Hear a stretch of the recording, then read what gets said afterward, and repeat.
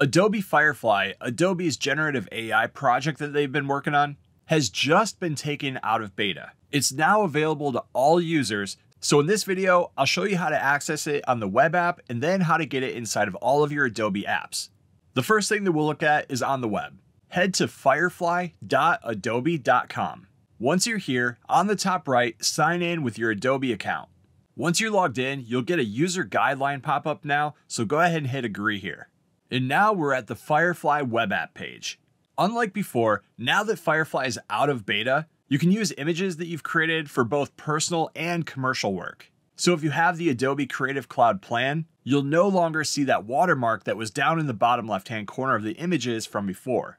I've done a bunch of videos on the different things that you can do inside of Firefly, so if you want to take a deeper dive into each one of these tools, you can check out the videos and I'll put links in the description to learn a lot more.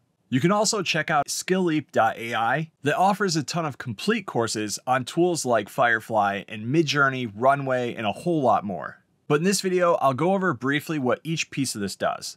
At the top, we have our image generation. Here, you can just type in a description of what you want to create, and when you're ready, hit generate. This tool is called text to image, and as you can see, we just give Firefly a description of an image that we want, and it generates 4 different versions of that description. You can then take the settings on the right here and go even further, refining each of the images that you want to use. Again, I have other videos that go deeper into this. After that, we have Generative Fill. With Generative Fill, you upload or choose an image, and then you can add or remove anything you want from that image. We'll take, for example, this lighthouse here. I can select part of the sky, and then down in the description box, I'll put in add seagulls. On top of adding things, you can also remove, so I could select the lighthouse here and then say remove. Next, we'll look at text effects. Inside of text effects, you can enter your text that you want and then describe what you want your text to look like. So if we wanted to put a word like fire in, we could actually give the text flames. And just like the other tools, we have a ton of options here on the right that we can use to refine our results even further. And the last tool that Firefly has out right now is called Generative Recolor. Generative Recolor works inside of Illustrator and allows you to quickly and easily recolor vector images. So if you had some vector art that you've created, you could just upload it here and then click the different sample prompts on the right to quickly see different color options. You could also use this to say maybe only stick to pastel colors by saying maybe use bright pastel colors. And if you want to use your own images, just save the vector file as an SVG file and then drag it here in the upload section. Those are all of the tools that Adobe has out currently inside of the Firefly project, but as you can see here, they're actually working on a ton more. There's some really cool ones that I'm excited for, especially things like sketch to image and 3D to image. I think the 3D to image tool is actually going to be pretty cool when it comes to skinning 3D objects. So this is all of the options on the firefly.adobe.com site. But starting today, you can actually now update your Adobe apps, and all of these tools are going to be included inside of Photoshop and Illustrator. Before, we had to use the beta apps, but now you're not going to have to do that. To update all of your Adobe apps, open the Creative Cloud app, and then make sure to choose Apps here at the top. On the left side menu, click Updates, and then on the right, click Check for Updates. You'll then see that both the Photoshop and the Illustrator apps have the Adobe Firefly Generative AI options now available. So when you're ready, hit Update All, or just select the ones you want to update. If you get a pop-up like this, you can just leave both these options selected and then hit Continue. These are just telling you that it's going to remove any of the old apps and then import your preferences. Let Adobe update the apps, and when it's finished, we'll check them out. We'll start with Photoshop.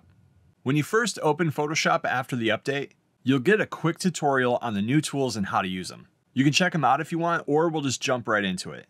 Before you use the generative AI inside of Adobe, you have to agree to the user guidelines.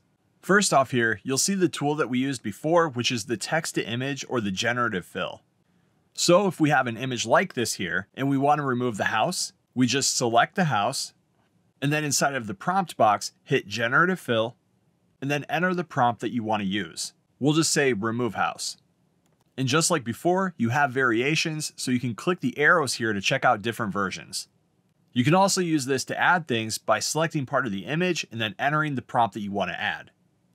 Another really cool thing that you can do now inside of Photoshop is expanding the image with Generative AI Fill. To do this, select the crop tool, and at the top here with the Fill drop-down menu, choose Generative Expand. Now click and drag to expand the image either way, or you can hold Option to expand it both ways, and then let go. You can enter a specific prompt here at the bottom if you want, or you can just leave it blank and then hit Generate. Let Adobe do its magic, and when it's finished, it's going to expand your image to the size that you selected, and then automatically fill it in with Generative Fill. This feature is pretty incredible, and as you can see, you're going to be able to do a lot with it. You can go ahead and play with this and see all of the things that you can come up with. You can keep removing or adding objects to your image. You can change the canvas size and automatically fill it in, and so much more. This tool is now completely changing the way that we use Photoshop. One more quick thing I found is if you don't want this prompt box always up, or if it's not up and you do want it, you can actually find this by choosing Window at the top, and then down here at the bottom, it's called the contextual taskbar. So if you don't want it on, you can just turn that off there, or if you're not seeing it and you do want it on, you can just choose Window and then turn it on. I know that's something that a couple people have had an issue with. All right, so next, let's look at Illustrator and the generative recolor. It's getting to be Halloween time, so obviously I'm going to use a Halloween image. To access the recolor option, select your image either in a group or selecting all, and then here on the taskbar that appears, hit recolor. The new generative recolor option will then pop up. And just like we saw on the Firefly website, we have a bunch of sample prompts that are already included, or we can enter our own prompts to go with the mood or the theme that we want. Just like Photoshop, when you select your first one, you're going to have to agree to the guidelines, and then it'll start making your variations. This is super powerful and allows you to quickly see different color variations of your images. If you want to stick to certain colors though, you can hit advanced options here at the bottom, and then you can go through and change each color individually by setting the current color to a new one. So say if we don't want to use this specific color here, we can actually choose it and then just choose another color that we do want to use. So those are the new generative AI tools that Adobe has just released out of the Firefly beta. It's available to everybody that has an Adobe account, and you can start using it today. And like I said before, on the channel here, I have videos that go into each one of these tools deeper. And if you want to go even farther into generative AI and other tools like Midjourney and Runway, you can head over to skillleap.ai and check that out. But this was a quick and general overview video of everything that Adobe just released with Firefly, both on the firefly.adobe.com website and with the new updates built inside of Photoshop and Illustrator. This is just the beginning of what Adobe's working on with generative AI, and I can't wait to see what they release next and what you come up with. Let me know in the comments below what you're most excited about with Firefly.